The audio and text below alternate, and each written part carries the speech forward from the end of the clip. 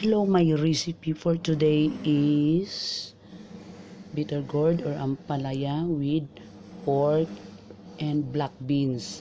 Namaya lagay ako ng black beans. Ito muna, i-marinate ko muna ito sa black pepper powder, light soy sauce, and then sugar. And then cornstarch. So, ipapakita ko sa inyo paano mag-marinate at saka mag-slice kasi marami nagtatanong paano daw ko in-slice yung aking bitter gourd. Black pepper powder, light soy sauce, a bit of sugar, and then cornstarch, and then corn oil, and mix and marinate for 3 to 4 hours.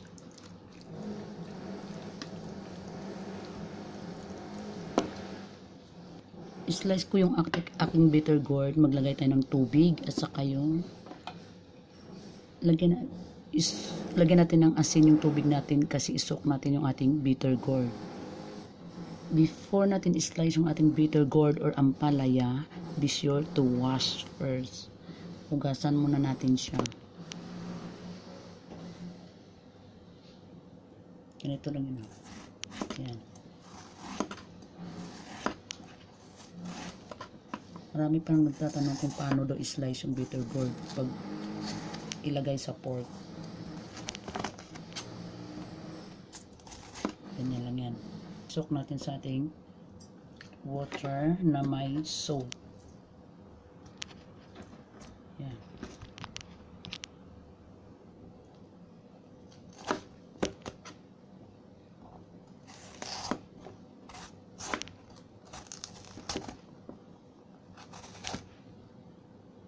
So ito na, nababad ko na siya sa tubig na may asin. Ito na yung ano ng bitter gourd ko o yung sa gitna.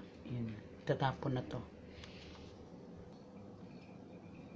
Ito naman ay ang black beans, salted black beans. So, kailangan natin hinugasan ko na to, hugasan yung mabuti kasi salty ito, maalat. So, ang gawin dito i-mince lang siya, i-cut lang siya ng konti. Wag naman masyadong durog. I-cut lang siya ng konti.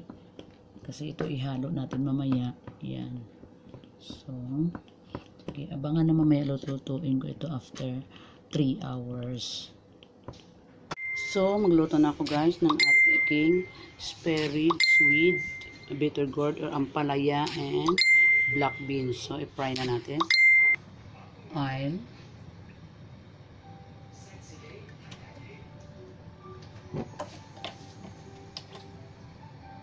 Tanggalin ko na sana tubig na may asin yung aking bitter gourd. Hugasan ko na. Hugasan mabuti bago siya iluto. Garlic.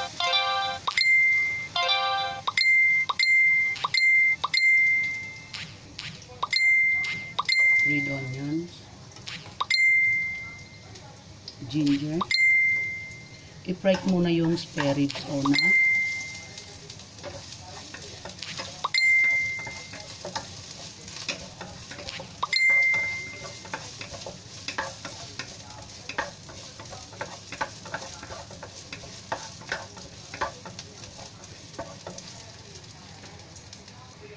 Add this spare ribs.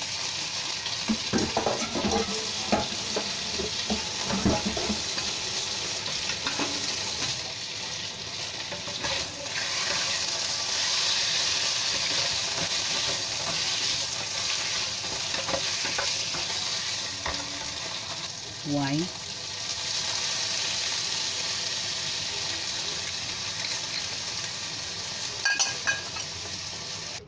Set aside, na-fry ko na yung spare ribs and this set aside. In the same wok, fry the bitter gourd.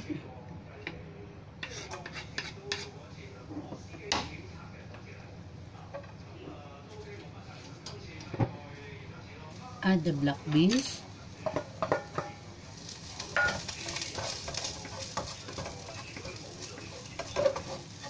black beans.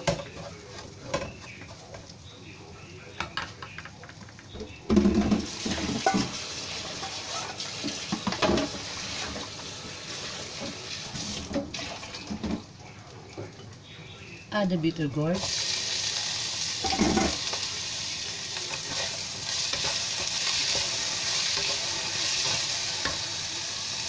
Wine.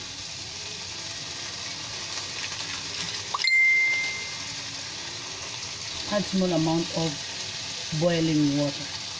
Boiled water. Add the ribs, pork ribs.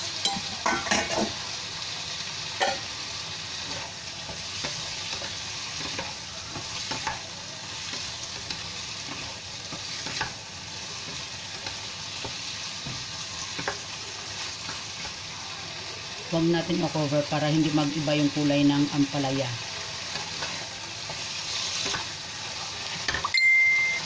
Add chicken powder. A small amount of cornstarch with water. Cornstarch water.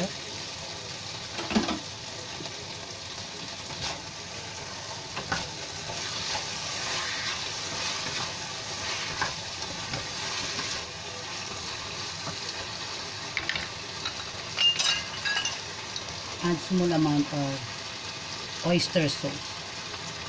Only small. So, ito na ang aking pork ribs with bitter gourd and black beans. Hindi pa nag-subscribe ng aking channel, please subscribe and click the bell button so that ma-notify kayo for my next video. I hope you enjoy my cooking. Bye!